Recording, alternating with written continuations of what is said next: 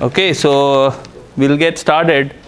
The first goal for today's class is to learn about how to use Lagrange multiplier, well, KKT theorem in particular, because we've already seen an example of Lagrange multiplier theorem. So we'll talk about how to apply KKT theorem on inequality constraint problems, and then we will move on to algorithms, and we'll talk about barrier method for solving optimization problems with inequality constraints. So let's apply KKT theorem. And the idea is if X star is optimal and regular, there exists lambda star mu star such that the first derivative of X star, first derivative of Lagrangian is equal to 0, mu star j equals to 0 for all j that are not active. Third is mu star is greater than or equal to 0. And the fourth one was the second order necessary condition, but we don't really need it for right now. Okay, so these are the three things that lambda star and mu star need to satisfy. So let me try to solve this problem. I want to minimize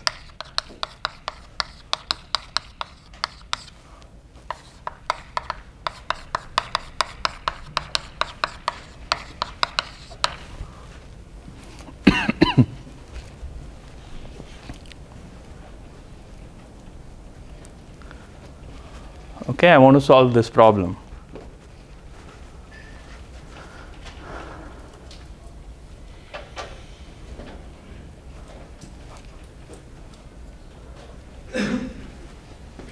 So let's form the Lagrangian x and mu. There is no lambda because there is no equality constraint here. So I'm just going to write the Lagrangian as a function of x and mu, and that's f of x plus mu transpose g of x, which is half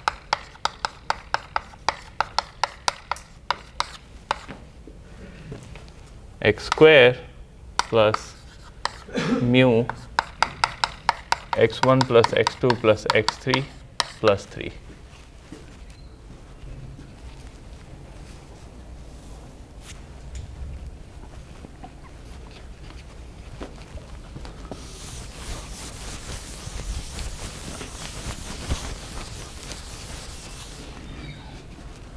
Okay, so the first step always is to write the Lagrangian.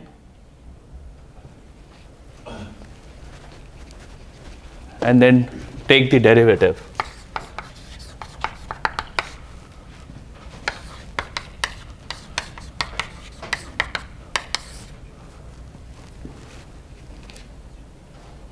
What is the derivative here?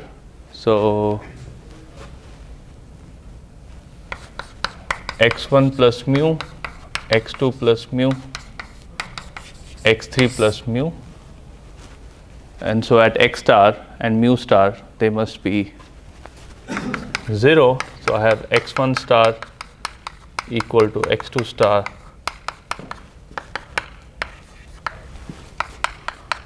minus mu star.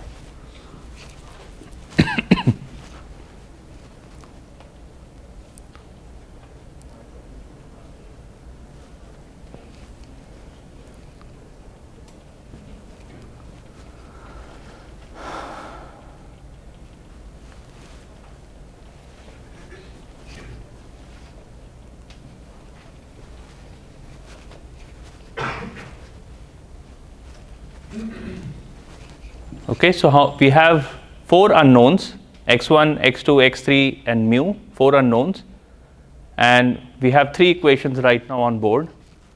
So I was able to solve those 3 equations and get all the values of x1 star, x2 star and x3 star in terms of mu star. Okay, so now we have one unknown, which is mu star. And the question is, how do we solve for mu star? Okay. So what did we do in the equality constraint? Anyone remembers? When there was an equality constraint, we had 4 equations, 4 unknowns, right? So, well, not 4 equations, 4 unknown, but we had n plus m equations and n plus m unknowns. And the way to solve that problem was get everything in terms of lambda star, and then solve h of x star equal to 0, substitute x star with whatever terms using lambda star, and then solve for that equation. You will get the value of lambda star, substitute it back in, and you get the values of x star. Okay? So that was the case in equality constraint. Now we have inequality constraint, and we have x star in terms of mu star. Now the question is, how do we solve for mu star? We don't quite have an equality constraint here to figure out or to solve this particular problem and find the value of mu star. So what should we do? Yeah. Single variable optimization. After substituting in the main minimization. In the minimization problem, what should I do? So the constraint is inequality constraint. Right. So what's the Substitute for, like, reduce it to just the variable that we have. Okay, so we have minus mu star minus mu star minus mu star less than equal to minus 3. How do we solve for mu star then? That's the question. We just optimize for mu star and minimize half of x1 squared. Oh wait, no, sorry. That's the same. we are left with the same problem. Okay. Any? The second condition. Okay, so the second condition says if the constraint, if at x star the constraint is not active, then mu star must be equal to 0. Okay. So let's try that idea. So if x1 star plus x2 star plus x3 star is less than -3, this implies that mu star must be equal to 0. But what we have is mu star is greater than equal to 1. Right? So this cannot be true. This cannot be true. So our hypothesis is wrong. Okay? So if this condition holds, then mu star must be 0. But we know that mu star is not 0. Therefore, our hypothesis that this x1 star plus x2 star plus x3 star was less than -3 is wrong. So this implies x1 star plus mu star greater than equal to 1 implies x1 star plus x2 star plus x3 star must be equal to -3. Now if this is equal to -3, then that's easy because we have -3 mu star equals to -3, which means mu star is equal to 1. Okay, so that's how you solve it.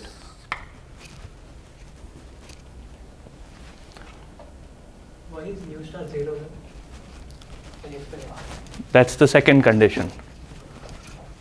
So if the constraint was not active at x star, then the corresponding Lagrange multiplier must be 0. Okay. So this is known as the contrapositive statement of this statement. Okay, so this is A implies B, this is not B implies not A.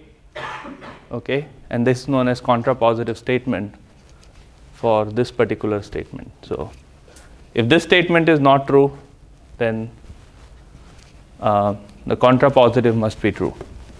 Yes? So in the constraint we already had less than equal to, but when we check the if condition we wrote only less than. Yeah, because I want to identify whether I am in this region or whether I am in this region. Okay? So first I check for this condition, and then I realize that there is some sort of contradiction. Okay? So it means that whatever we are assuming is not correct. So then we move on to the second case where we have that this is equal to -3, so we are at the constraint set, the constraint is active, then solving the problem is easy because it's the same as equality constraint problem. Okay? So if you had two inequality constraints, then you have to assume one is possible, the other is not. One is active, the other one is not. Then the other one is active, but the first one is not. Okay, so you have 4 such combinations. You will have to check for all those 4 combinations and figure out in what case you get a consistent solution. So in this case, for this particular case, we have a consistent solution, so everything is good. But if you have more inequality constraints, then the solution will blow up appropriately. Okay.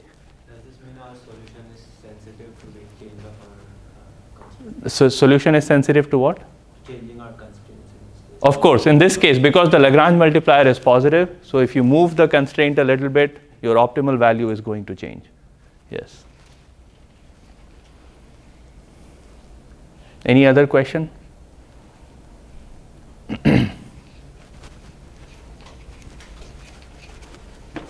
Yes. So if there were m inequality constraints, yes, then there will be 2 to the power m possibilities. Yes, there will be 2 raised to m possibilities. Yes. Okay, and you'll have to check in which case you get a consistent answer. Okay, it must be consistent with these two conditions.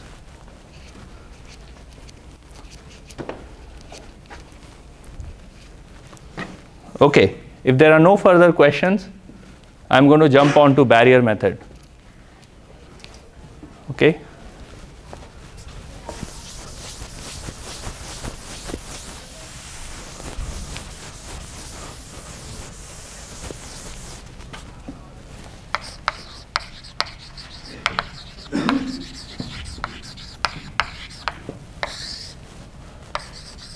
I want to minimize a function fx, x belongs to a set capital X, and gjx is less than equal to 0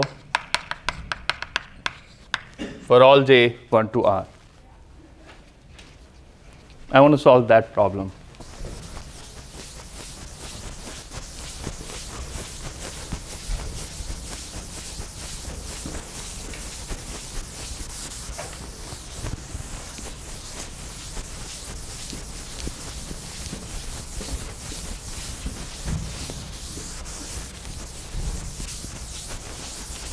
The key idea in barrier method is to create a barrier around the boundary and let the barrier go to 0 asymptotically. Okay, so let's say I want to minimize a function that looks something like this in the interval 0 to 1. I am going to add to this function some other function, let me call it bx. So this is my fx. I'm going to create another function bx that blows up as you go close to 0 or as you go close to 1. Okay?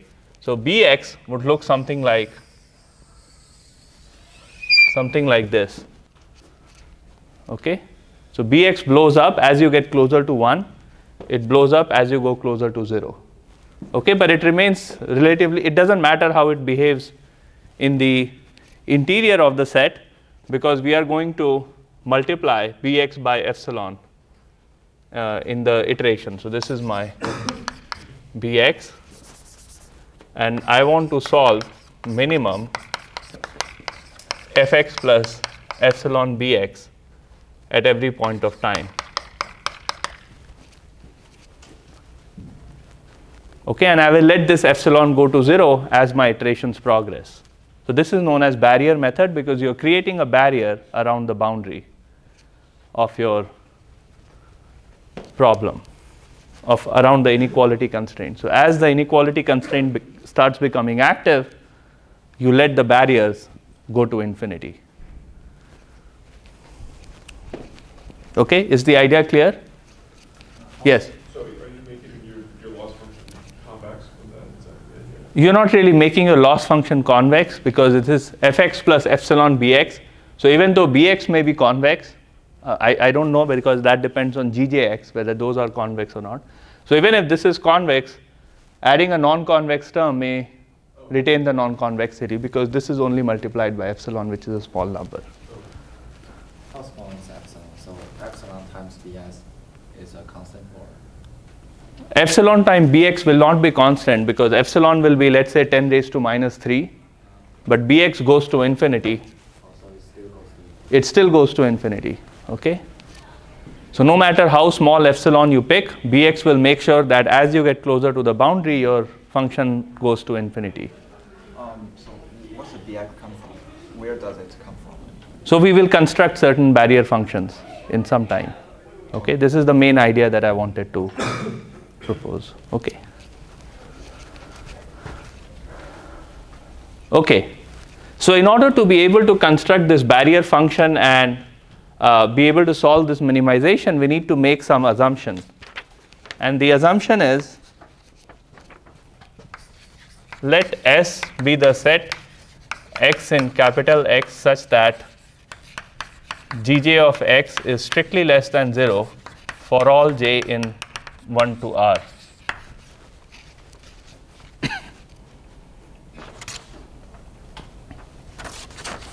Okay, so we want S to be non-empty.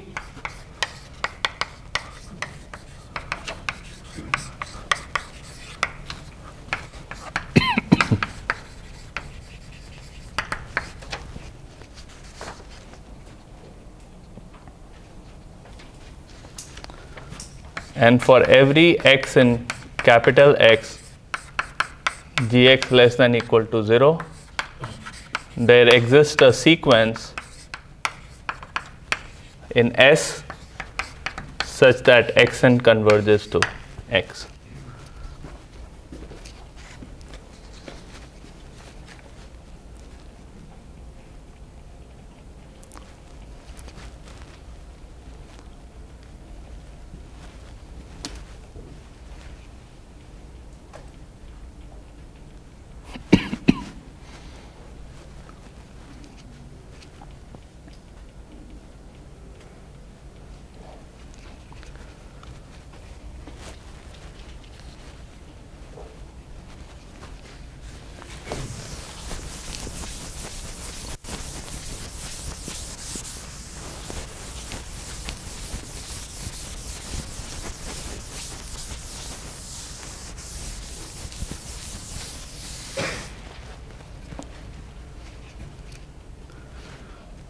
Okay, so let's look at the first assumption.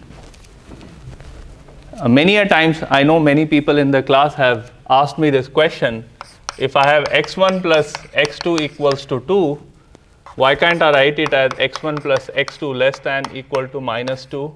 No, less than equal to 2, and x1 plus x2 greater than equal to 2. Mathematically, these two things are exactly similar, I mean exactly the same, right? You cannot do this if you're applying barrier method because it requires you to have a point that satisfies all the inequality constraints strictly. Okay? So we want to make sure that our constraint is such that all the points, that there is a point such that all the inequalities are strict at that particular point. Okay, so that's the meaning of S is non-empty. So if you split your equality constraint into two inequality constraints of this form, then that first assumption will not be satisfied. Yes? Why are we doing Gj less than or equal to 0? Why can't we do something like constant? Or can we just like transform it to 0? That constraint everything? What do you mean, this one? Yeah, that one. This one. So why can't we say Gjx is less than equal to constant? Yeah, Well, I can redefine my Gj to be the previous Gj minus C. Right? So then it doesn't make any difference.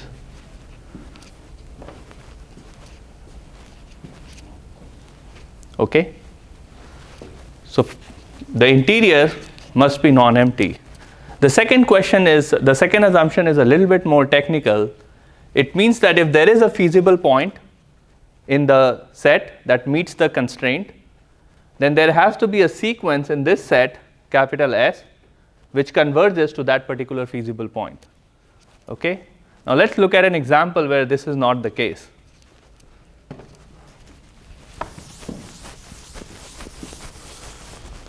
My set capital X consists of a set and a point which is away from the set, and I have Gj of x, so this is my G1 of x equal to 0. No.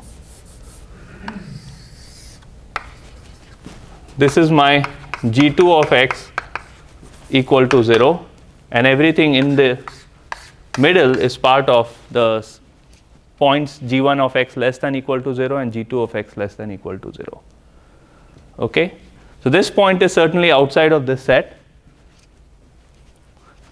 but it is part of capital X. Okay? So this point is part of capital X, and of course this set is part of capital X. What is the set capital S here?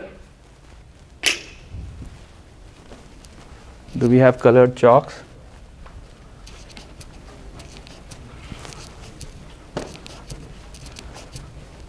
No, we don't.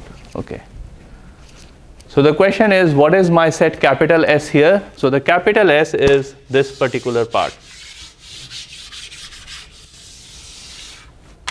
Wow, I didn't know I could draw so beautifully. Okay. So that's my capital S.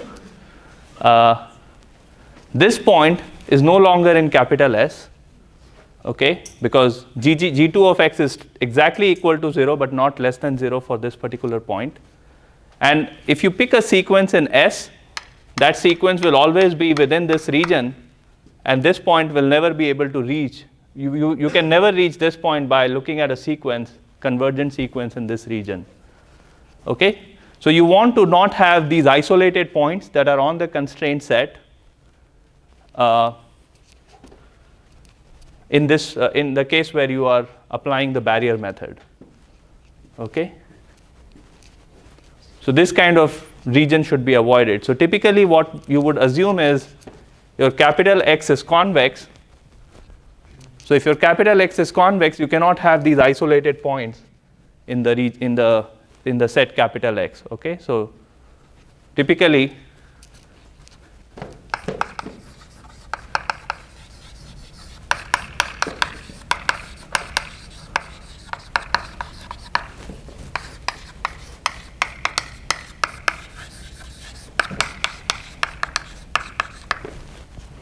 okay, so if you assume X is convex set, then you won't have these isolated points and you can use barrier method. So what you're saying is that this isolated point might be the minimum, and that's right. And we are here in the set S, and if we are in set S, we cannot reach this. That's minimum. right. That's exactly the point. What is the circular region? What do you mean? This area? Yeah. That's outside of the constraint set. So G1 of x is less than 0, so that's in this region, and this is G1 of x greater than 0. So in the set S won't include the boundary, right? The G1 of x is equal to 0. Yeah, so this boundary is included. Included in, no, not in S. Not in S. Not in S, but it's included in the feasible region. Okay. So the set X must be convex. Sorry? The set X must be convex, or? Not must be convex, but if it is convex, then you don't have such isolated points. Okay. So, I mean, consider this particular set where you have two circles and you have G1 of x and G2 of x. Okay? Even though it's a non-convex set, so capital X is these two balls, even though it's a non-convex set, you don't have that problem. So all these two conditions are satisfied in that case. Okay? So there's no prerequisite in the original problem, let's say X must be convex. Yeah, there's no requirement. Of course, in real applications, you typically have X is a convex set, so you don't ever have to worry about this. But you do have to worry about this point, that you should have a point in the set such that Gj of x is strictly less than 0 for all j.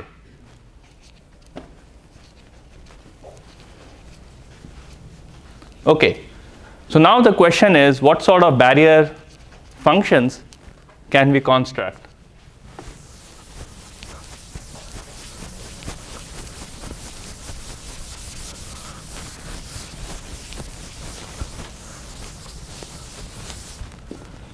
So there are two famous barrier functions.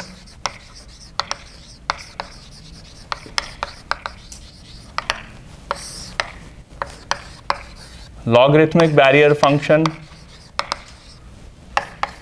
b of x equals to minus summation j equals 1 to r log of minus gj of x. These are all natural log.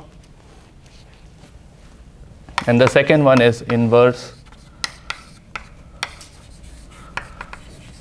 barrier function.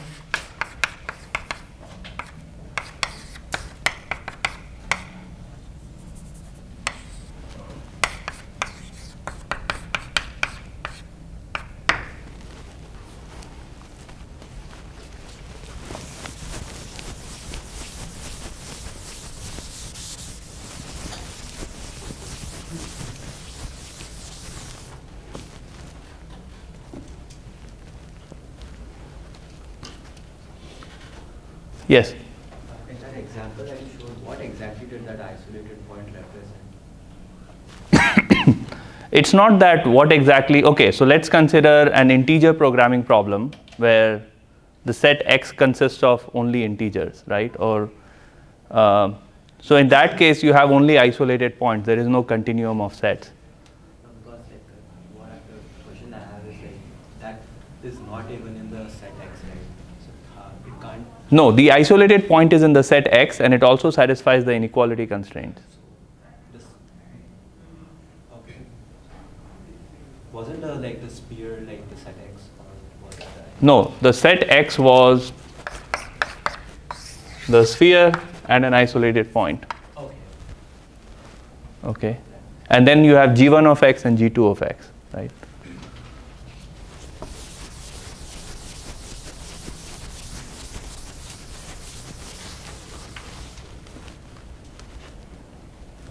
Okay, so these are the two barrier functions. Let's see if it goes to infinity when gj of x is close to 0.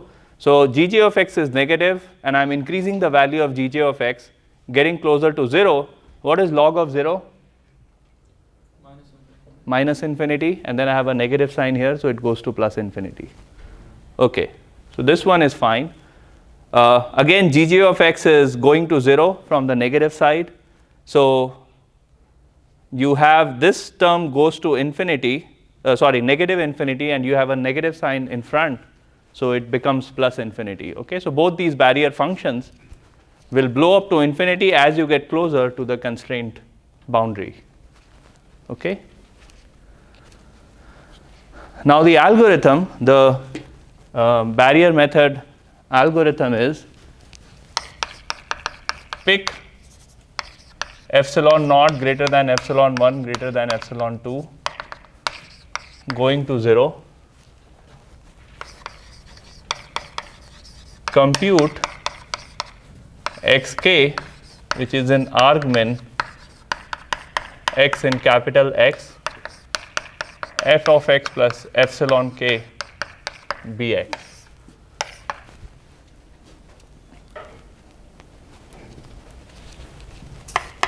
And the theorem is xk converges to x star.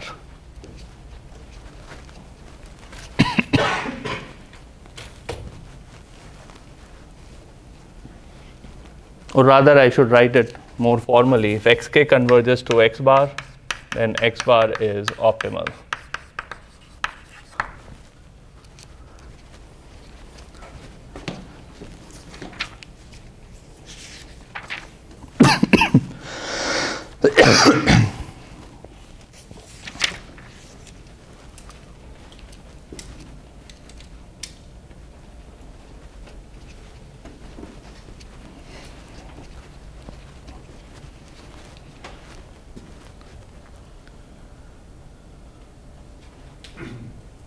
Okay, so the idea is clear.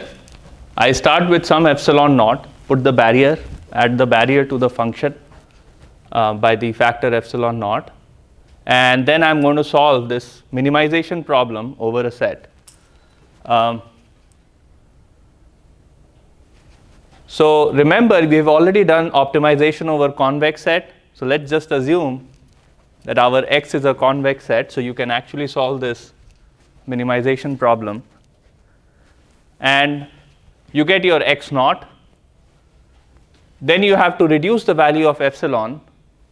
So you go from epsilon naught to epsilon 1. And then you resolve this optimization problem. So what do you do with X naught? Yeah. So you're like slowly relaxing it back Yes. to what f of x is? Yes. So initially you use whatever method you, let's say conditional gradient method. Let's say your X is convex, you use conditional gradient method to compute x0 star or x0. Use x0 as an initial point for computing x1. Okay, so start your conditional, so reduce your value of epsilon. Start your conditional gradient method with initial value x naught, and then after several iterations you will converge to x1. Again, reduce the value of epsilon, use x1 as the initial point for running conditional gradient method to compute x2, and so on and so forth. So slowly you are removing this, well, you're not really removing the barrier because barrier still goes to infinity, but you are reducing, reducing the effect of barrier onto the original function, and you will get to the minimum as k goes to infinity. Naturally, in many applications, we don't particularly care whether we get to the optimal point or not. As long as you are close to the optimal point, you are happy. Okay?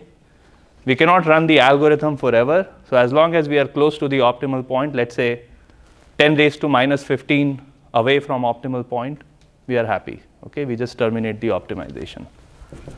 So that's the idea.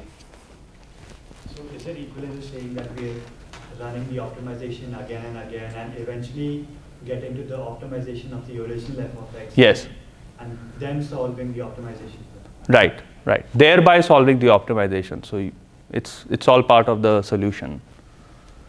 Okay, yes. Is x bar the global optimum? Good point. So is x bar the global optimal? So it depends whether you can do the true minimization or local minimization here. So for instance, if these functions were convex, then of course you can do global minimization and x bar will be the global minimum. But if this function were not convex, then you can only get a local guarantee, not a global guarantee. So what would be a good example for a function where we should use this method? Because wouldn't this be very computationally expensive to do optimization? That's a good point. So we'll get to we'll solve linear programming method with this problem. So you have studied one algorithm which is manifold suboptimization, and you are implementing it for linear programming right now. So that's known as simplex method, right? This is the second method for solving linear programs, and it is known as interior point method for linear program. So we'll talk about it in today's class. Okay. Basically, we are pushing our starting guess point as close as possible to the actual optimum before we finally get to just solving f of x. Sorry, I lost the your train of thought. Yeah. We pick some random x naught first. Yes. Right? So is it something like the barrier method is helping us push that Yes. Initial guess as close as possible to the optimum before we finally That's right. optimize for f of x? Yes, yes. The whole idea is that by solving this problem, I have gotten rid of the constraints completely. Okay? So I don't have to worry about these constraints at all and just worry about solving this minimization problem. And you already know several algorithms which can be used to solve problems of this type. In many cases, this x could be just Rn. So this is just an unconstrained minimization in that case. Okay. All right. Any other question? Yes. Is there a way to know that the iterations are converging? No, but if If your iterates are converging, you will know it. So in MATLAB, you're implementing your algorithms, right? How do you know that your iterates have converged? Just look at the successive values, like xk plus 1 minus xk. If it is 10 raised to minus 15, it means you have converged. Right, but then... Or if your dk is equal to 0 or close to 0, then you know that you have converged. But here we are sort of doing multiple optimization problems, right? Yes. So every successive optimization problem solution, Right. like how do we know the next one will not suddenly blow up? Let's talk about it for the linear programming, and you will see how it is done. Okay. Yes. So is there a constraint that you can apply this barrier method only on convex sets? No. So how do you check? So then there is an additional constraint on the set X that it should not have isolated points. No, that is not the point. I think the point is you should be able to solve this problem efficiently. So even if you have isolated point, but you have some algorithm to solve this problem efficiently, you should be good. So I'm talking in the context of barrier methods. Yes. So you gave an example that if you have an isolated point. That is on the boundary. Okay. So your assumption 2 breaks. If you have an isolated point at the boundary, then the assumption 2 breaks. Right. But if you have isolated points away from the boundary, then there is no problem. Okay? Yes? So if the solution is on the boundary for convex, Yes. then what happens? Yes. So if your solution is at the boundary, since barrier function blows up at the boundary, you will never actually get to the boundary, but you can get as close to boundary as you want by picking an appropriate value of epsilon. Okay? How do we decrease the epsilon? Oh, that's an easy question to answer. Epsilon k plus 1 equals to epsilon k over 5, or whatever other value you want to pick, but not too high, not too low. Okay. Any other question? Okay. So now what we are going to do is solve linear function over inequality constraint problem over ax equal to b constraint using a log barrier function. Okay, and there is some history to it. So this algorithm was first designed in 1984 by a scientist at IBM named Karmarkar. And IBM went ahead and patented the algorithm because it had very good theoretical properties. And then there were no buyers for that patent. So they lost a lot of money. After 17 or 18 years, the patent expires, so everyone can use it. And then after that, everyone started using interior. Well, I shouldn't say everyone started using, but interior point method became pretty commonplace. So even in MATLAB, if you go to any solver, you will have two options for sure. One is simplex and the other one is interior. Okay, so you can look at the options for linproc, for instance, and you will have those two options. So it's pretty commonplace now to use interior point method with log barrier function. But back in 1984, it was patented because people thought it will have a huge economic value, but that didn't happen, okay, for some reason. I don't quite know what the reason is. Maybe someone who goes to IBM can send me an email later on telling me what the history there was. You know, there are multiple versions of every historical fact, okay? So I know only one version, but there may be others that I'm not aware of.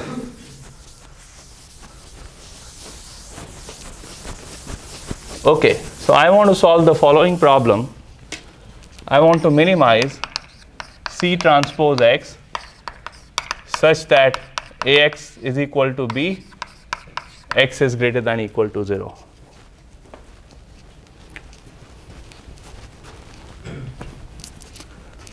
Okay.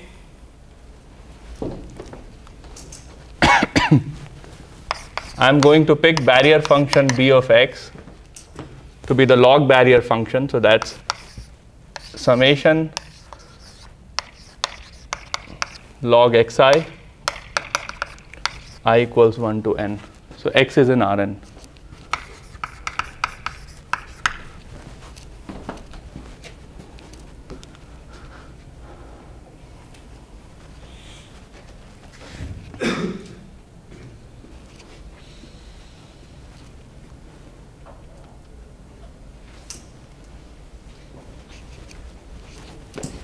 Is this a convex function?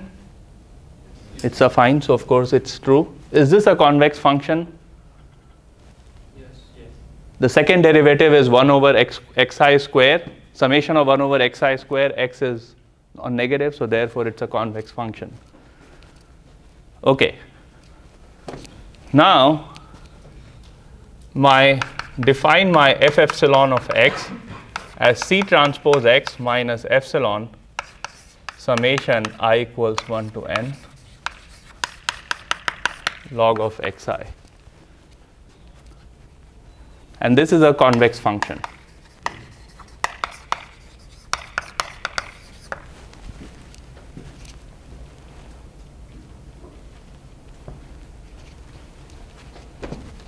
I need to define my set capital X. How should I define it?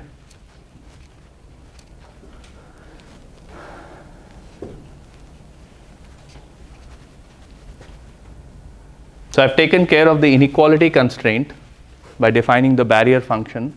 So all I'm left with is the equality constraint and x in Rn. So let's put that in this capital X.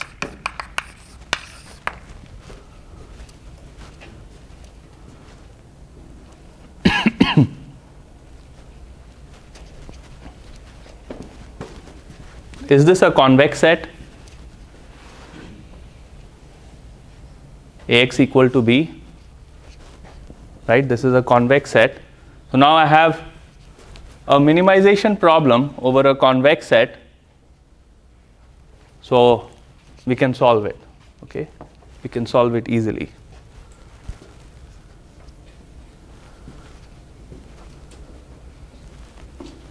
So for this type of problem, you can also use the Lagrange multiplier, right? Because x is in Rn, and we can treat the non-negativity as an additional inequality. Yes, so you can use Lagrange. So we just talked about the Lagrange multiplier theorem with the inequality constraint. So this is equality, so we are good. This is inequality, so you have 2 raised to n possibilities for mu star or mu1 star, mu2 star and all that. So do you want to go through all the 2 raised to n possibilities? No, right? So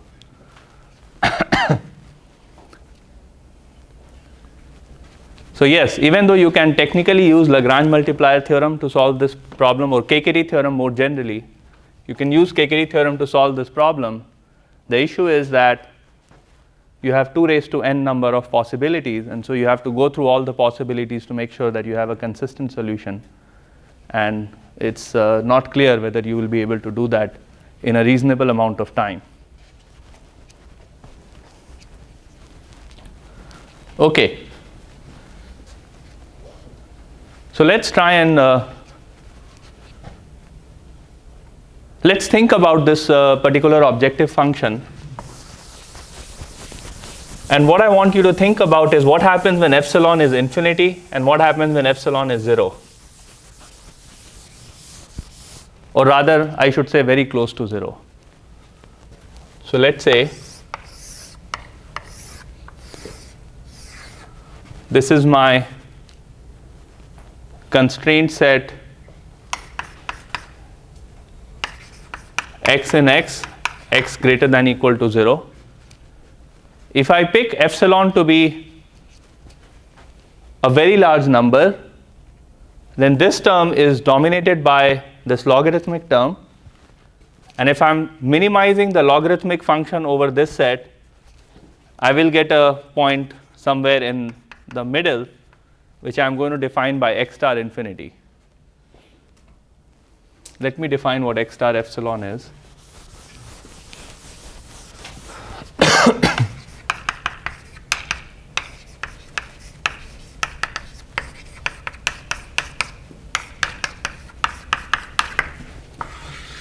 This is my x star epsilon.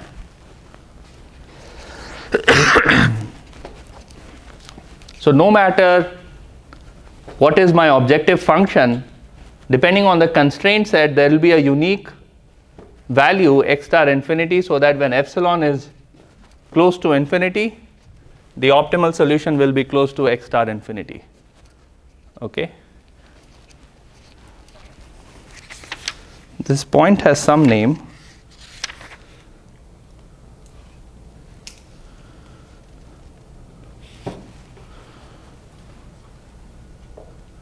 analytic center. So this is known as analytic center of capital S.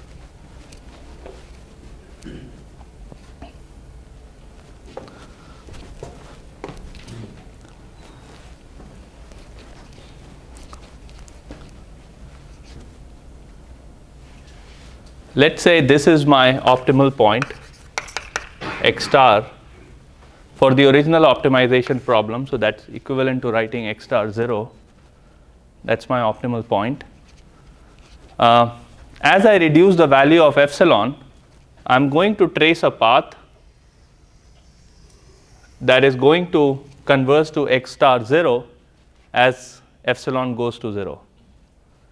And this is known as central path.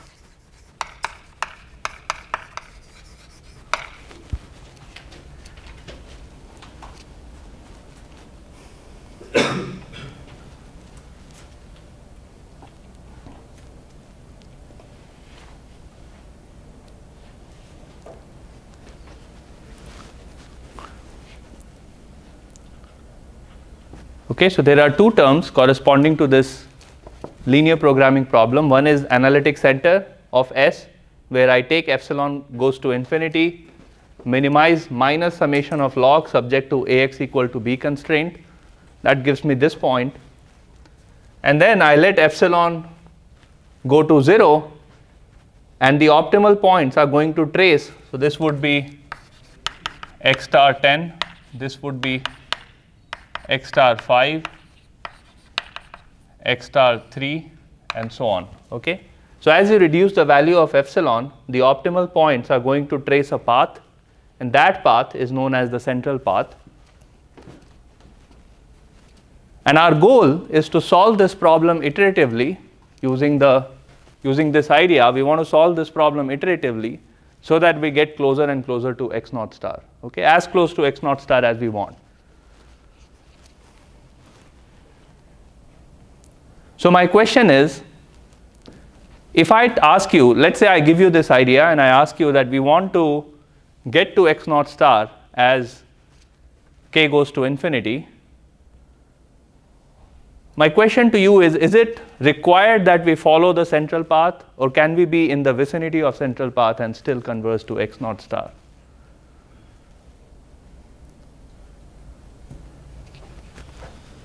Okay? So the idea, the key insight here in this problem is that we don't have to be on the central path all the time. We can, as long as we are close to central path, we are good. As long as we are making progress in the direction of x naught star, we are good. So the algorithm doesn't solve this minimization problem exactly. Okay? It solves this minimization problem approximately at every point of time. And the algorithm essentially tries to, you start from some point far away from x star infinity, you do some gradient descent or Newton step, reach close to x star infinity, then you reduce the value of epsilon. Let's say your epsilon was 15, so you want to get closer to this point, you take another few gradient descent steps, you reach close to x star 15, reduce the value of epsilon to 10, then you take a few steps, get closer to x star 10, and so on. So the path that you are tracing is not exactly the central path, but you are close to central path, and then eventually you get closer and closer to x naught star as k goes to infinity. Okay? So that's the key idea. We don't want to trace the central path exactly as the barrier method requires us to. We want to trace this path approximately and be computationally efficient, in a computationally efficient manner. So I'm going to talk about the details of this method in the next class.